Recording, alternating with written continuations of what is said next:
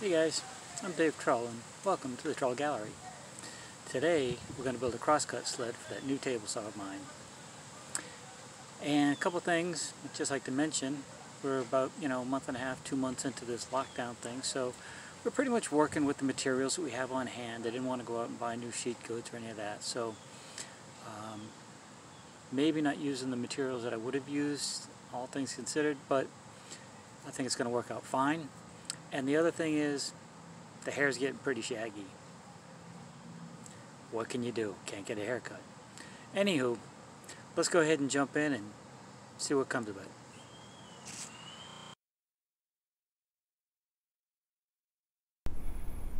I'm starting with 3/4 inch MDO plywood for the base. I'd normally use 3/4 or 1/2 inch Baltic birch, but this is what I had on hand.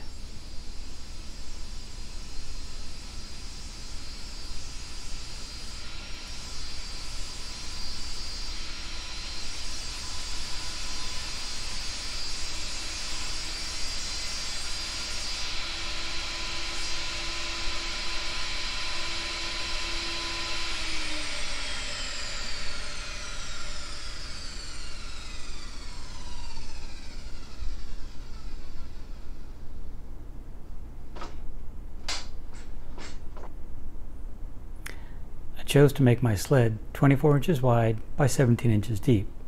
I think that's just a good size for my table saw.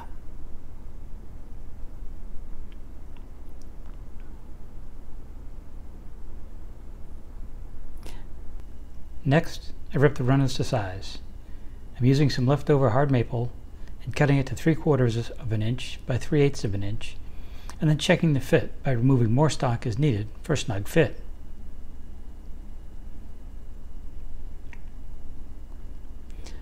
I'm using a new push stick, or at least new to me.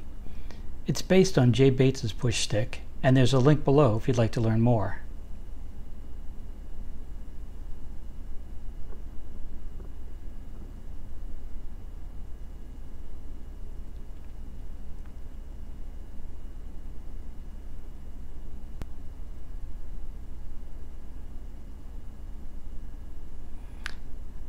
And we're looking for a snug fit, but nothing too tight. Just want that to be able to glide through easily. Now I cross-cut the fence pieces from 5/4 red oak. 4/4 would work as well, but I had this, and I like the heft of the thicker stock. The front fence is 24 inches wide to match the base, and the rear fence ended up just under that, for no other reason than this is the stock that I had.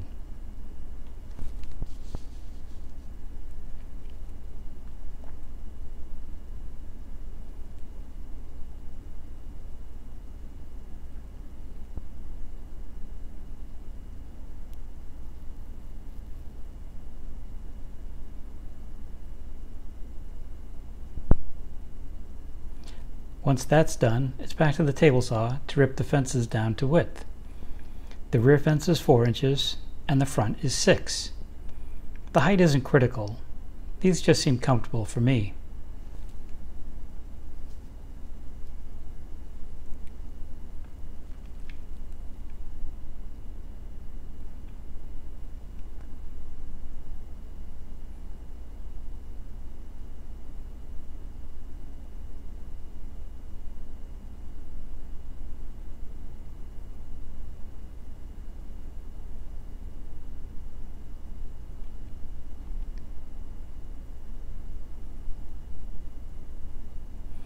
I lay out the front fence to make it easier to hold on to.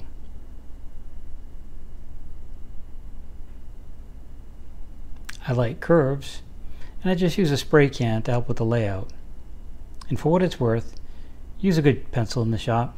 Cheap ones will just drive you crazy, or maybe that's just me. A square fence would work just as well, but I like a high center and lower hand areas. Being able to hold my stock down as I make my cuts just works for me. I use a jigsaw to cut mine out, but they can also be cut with a bandsaw or a coping saw.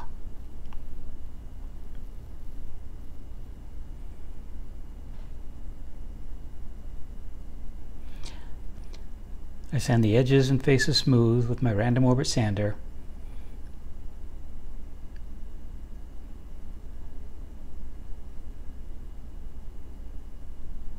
and then I head over to my drill press with a sanding drum installed to get the curves cleaned up. I don't have a spindle sander, but this works pretty well. I just add a secondary table to raise up my stock to ensure that the edges get smoothed out completely.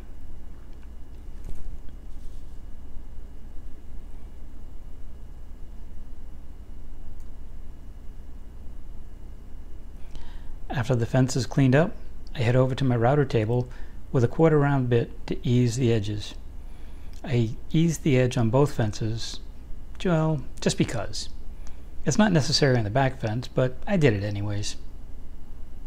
And then it's back to the random orbit sander for some final cleanup. Just so you know, I'm one of those weirdos who likes sanding. It's kind of like a Zen thing for me.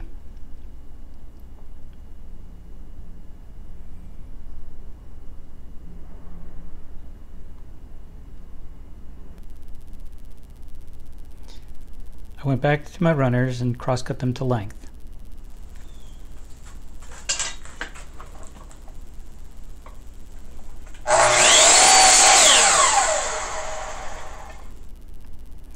Once that was done, I pre-drilled them with a countersink bit. I like using a fence on my drill press when all my holes are along a line. It just makes the registration that much faster.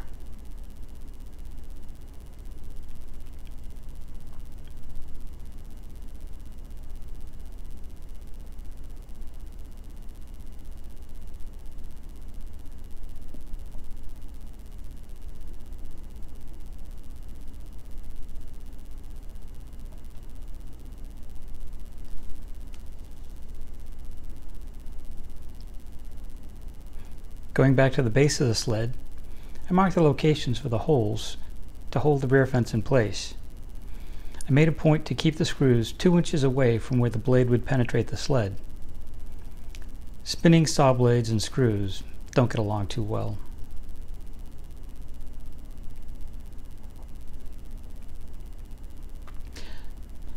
And now it's back to the drill press to again countersink those holes to mount the fence.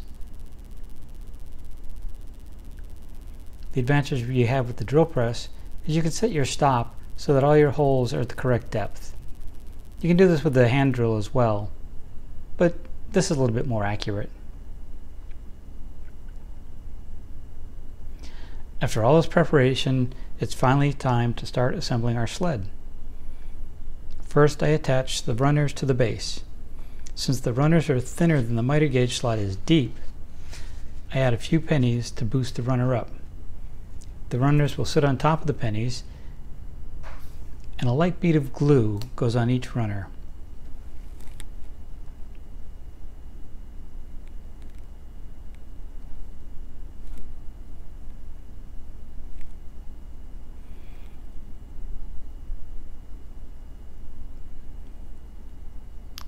Now I set my table saw fence at 12 inches so that the sled base would be centered on the base and aligned squarely to the runners.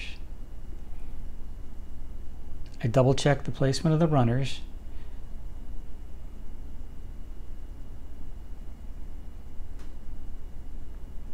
and then add some weight to hold everything in place until the glue dries. I came back the next day and pre-drilled through the holes in the runners into the sled bottom for some 8 by 3/4 inch screws to secure them in place. Make sure that the heads are below the surface of the runners and the tips do not penetrate the working face of the base. Now it's time to add the rear fence. Its location isn't critical since you won't be using this fence to register your cuts. I simply set it in place and then clamp it down.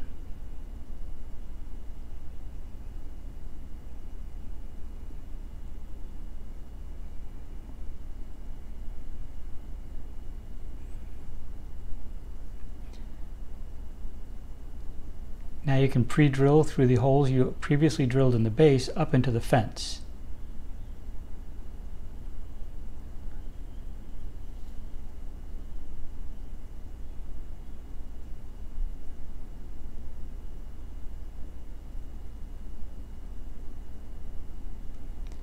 Now we can go ahead and hold it in place with some 8 by 2 inch screws, but no glue, just in case I need to replace it later for some reason.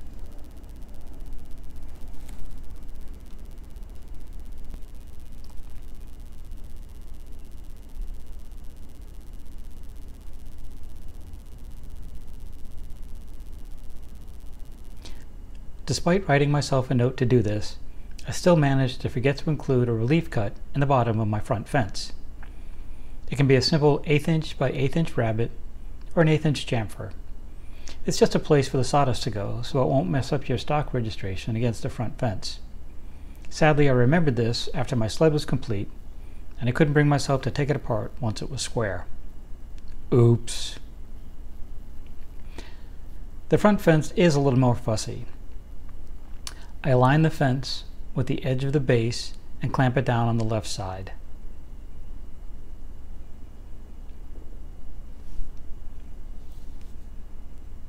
I put a little pressure on the right side,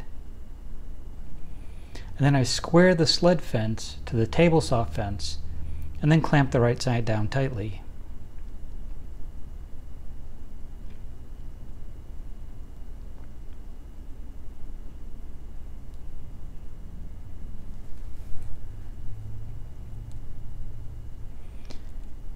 Now I can pre-drill for those 8 by 2 inch screws on each side of the fence, but only on the outside.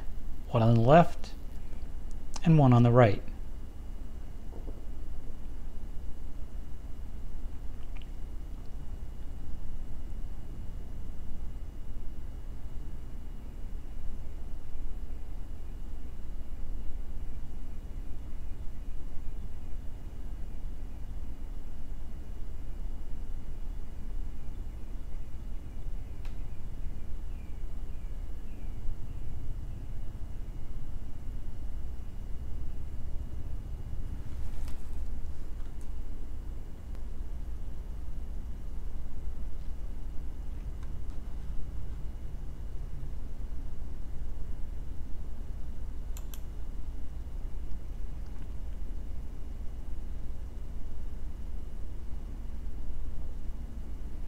Now we can go back and put a screw in each of those holes, but again, only one on the far left and one on the far right, because there's a fair chance you'll probably need to go back and make some adjustments in your fence.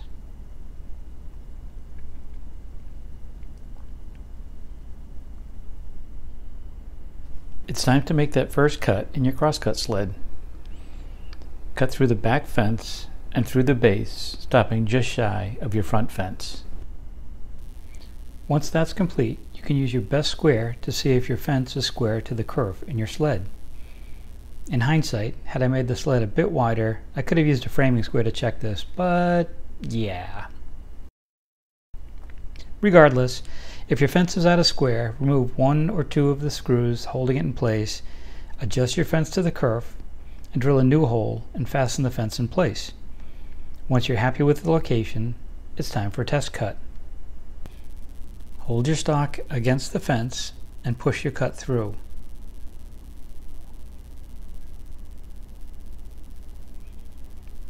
I like to move the waste and the stock aside before pulling the sled back. I think it keeps the cut cleaner. Now you can check for square in your piece. There's a little filming error, but the cut looked really good to me. If you want to check closer, use a 4 or 5 cut test on some scrap. I used a 4 cut here, and after each cut, turn the stock 90 degrees so that the face you just cut is against the fence.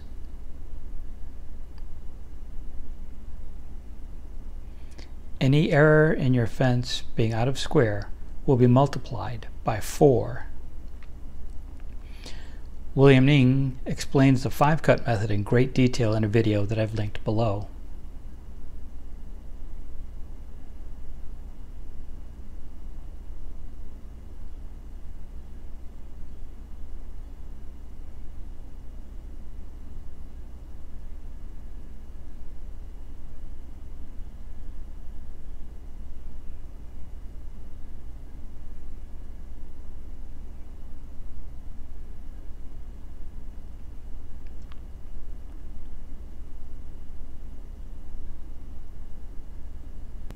I check my stock for square by measuring the diagonals.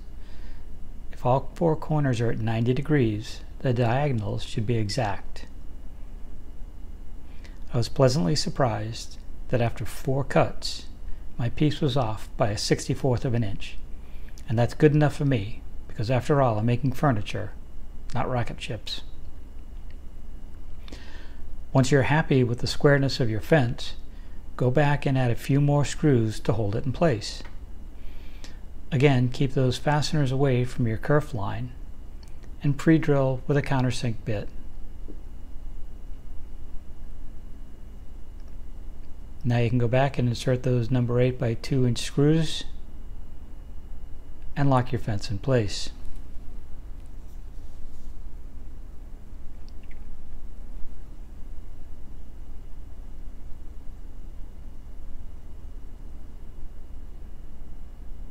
Finally, I added a safety block to keep my fingers safe as I complete the cut on my sled.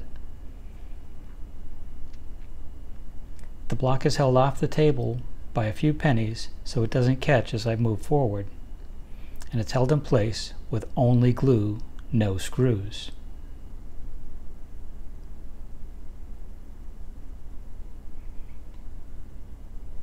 I clamp the block in place and leave it to dry for several hours. I'd also like to mention that some folks like to use paste wax on their sleds so it'll slide easier, but I'm not a fan of that. That wax can transfer onto your table saw and then onto your stock later. And if you've ever tried to put finisher glue on a wax board, you know I'm not a big fan of this idea.